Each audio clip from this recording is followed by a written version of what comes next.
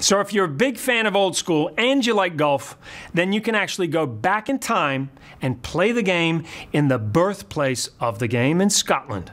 Now there is a 9-hole golf course there. It was built originally in the 1930s, later plowed up during the war effort, and then rediscovered and reopened in 2008. Now, golf is a tough game.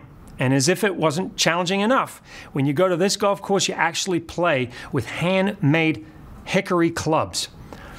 Trust me, a little nip of whiskey makes the game a lot easier.